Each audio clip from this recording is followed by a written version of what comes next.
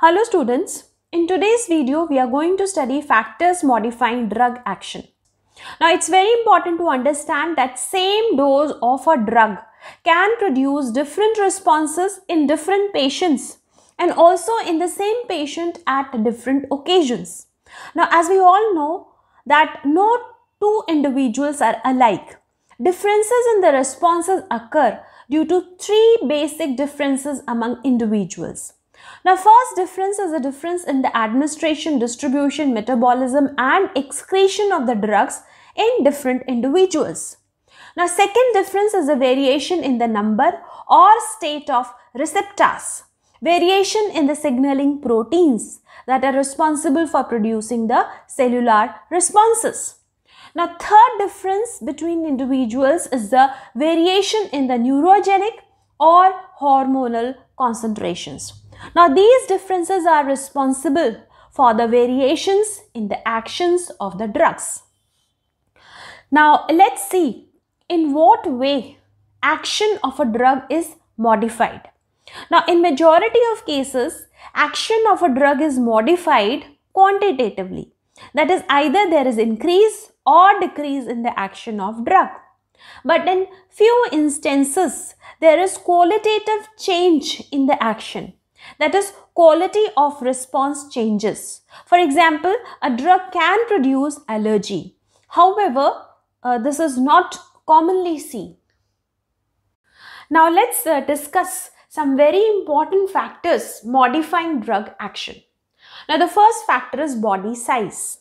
Average adult dose is a standard dose of a drug and it refers to an individual of medium build or medium size.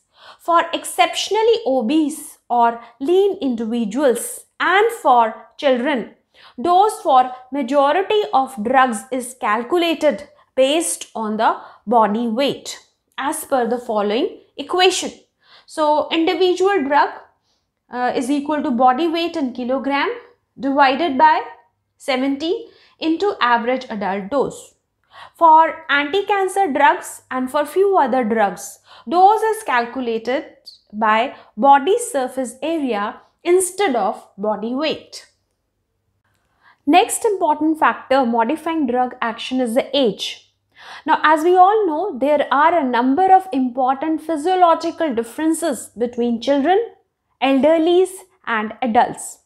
Now, in children, the body and body functions are in developing stage, while in elderly, functions are in declining stage, like for example, reduced kidney function, reduced liver function. So, dose for children and elderly is different from the dose of adults.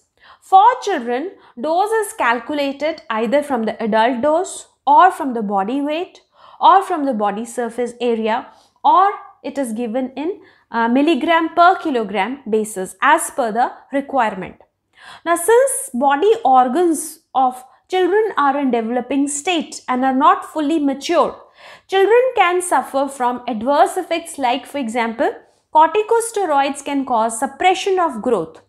Androgens can promote early fusion of epiphyses and stunting of stature, that is reduced height. Deposition of tetracycline can occur in growing teeth, leading to discoloration and deformation of teeth. Now, apart from children, in infants, due to physiological differences like for example low glomerular filtration rate, half-life of drug like streptomycin is prolonged as streptomycin is excreted by glomerular filtration. Then due to immature tubular transport of kidney in infants, half-life of drug like penicillin is prolonged because penicillin is excreted in urine by tubular secretion.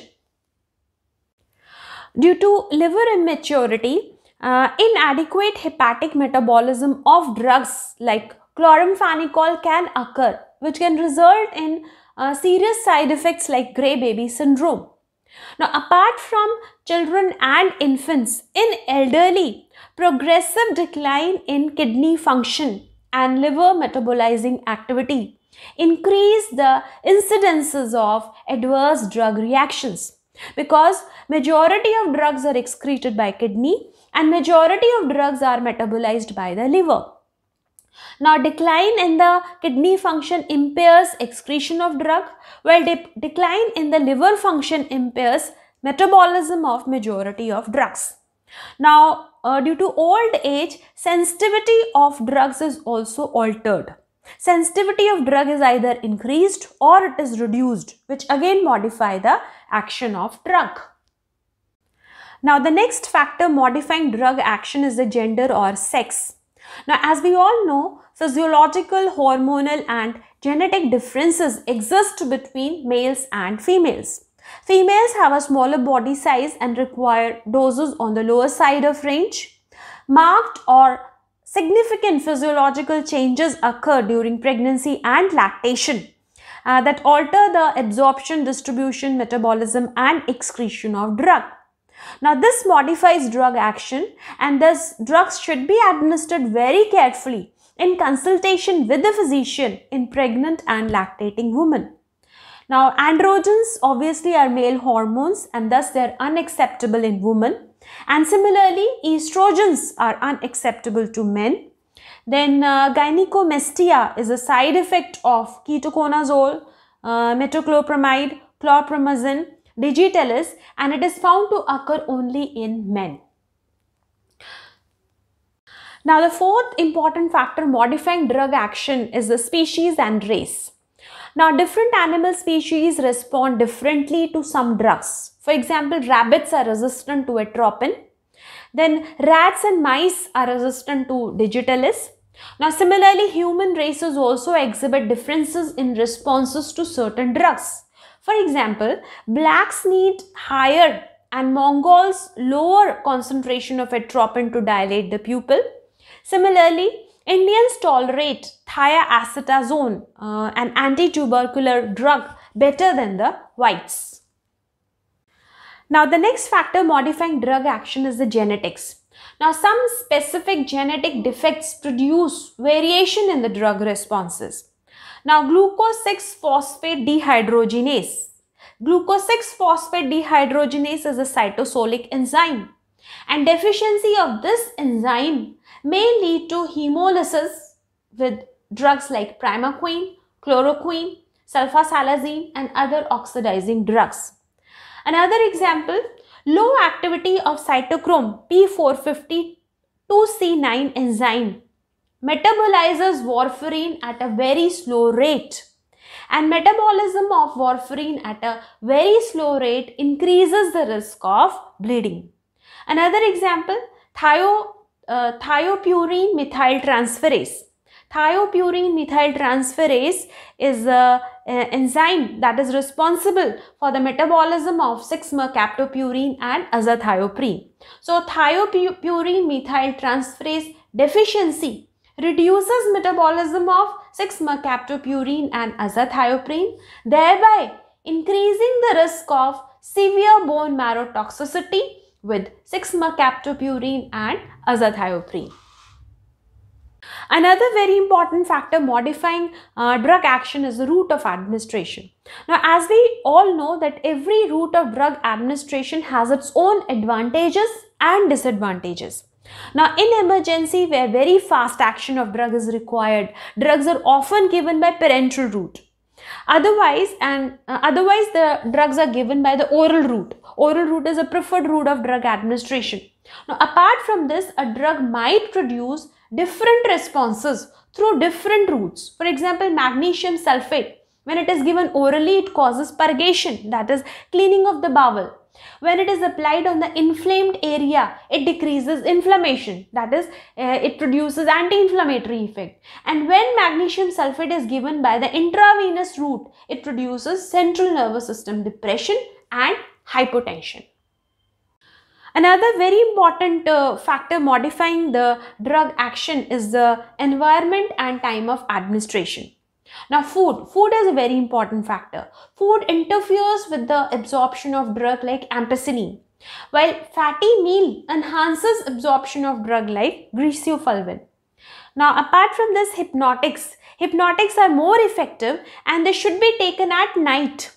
While corticosteroids, when used as a single morning dose, cause less pituitary adrenal suppression and therefore produce less side effects. Another very important factor is the psychological factor. Psychology of the patient plays a very important role in therapy. If a patient becomes nervous and anxious before surgery, he or she would require a higher dose of general anesthetic.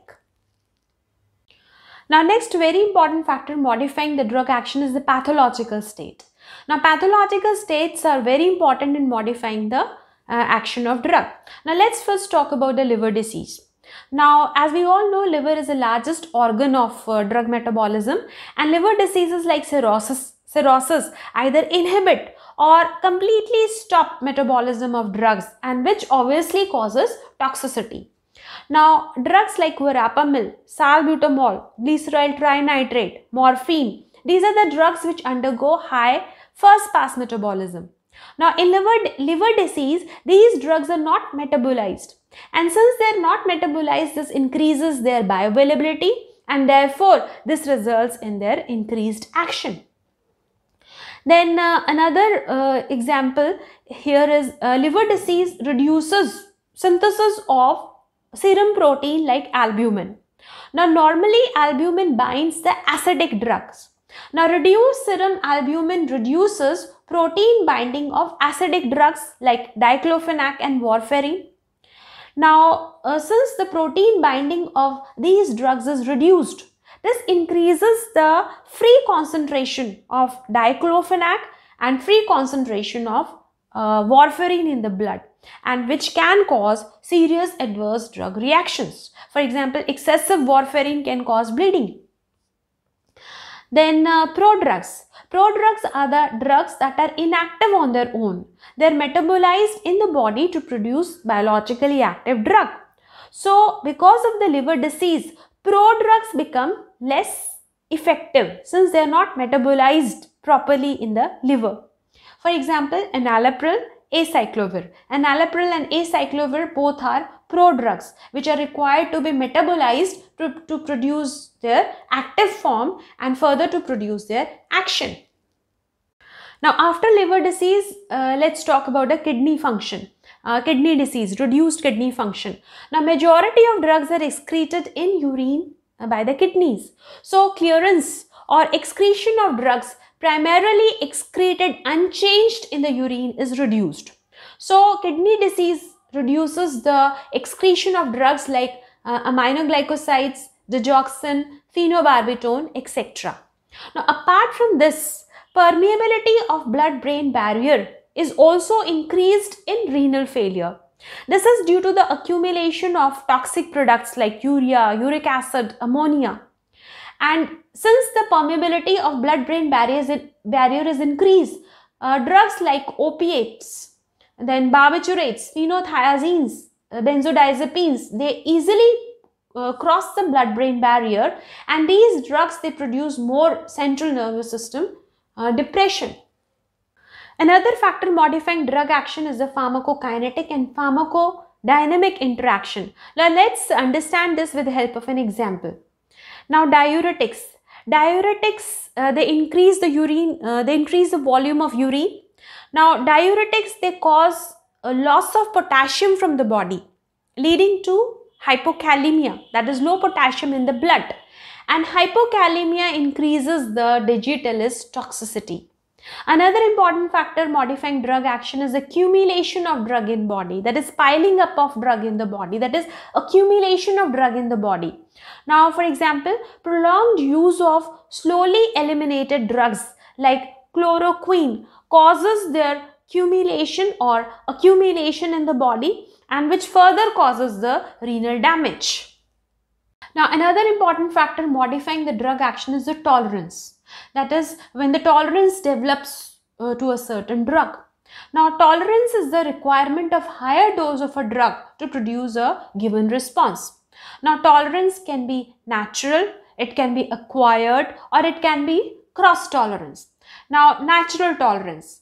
Rabbits, they are naturally tolerant to atropine.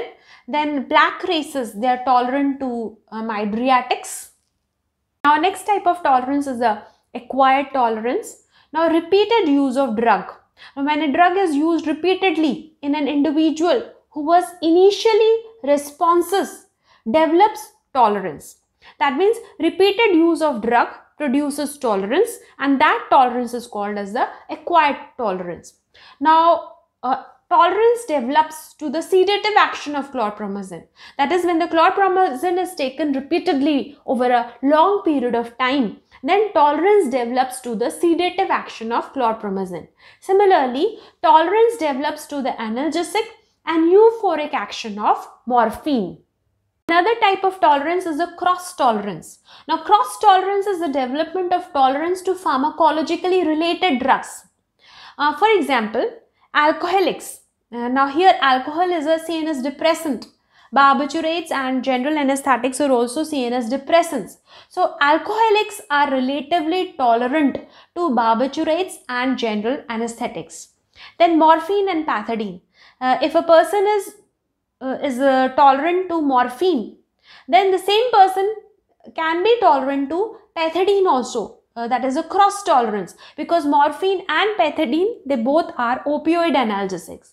So this is in brief on factors, some of the factors modifying drug action.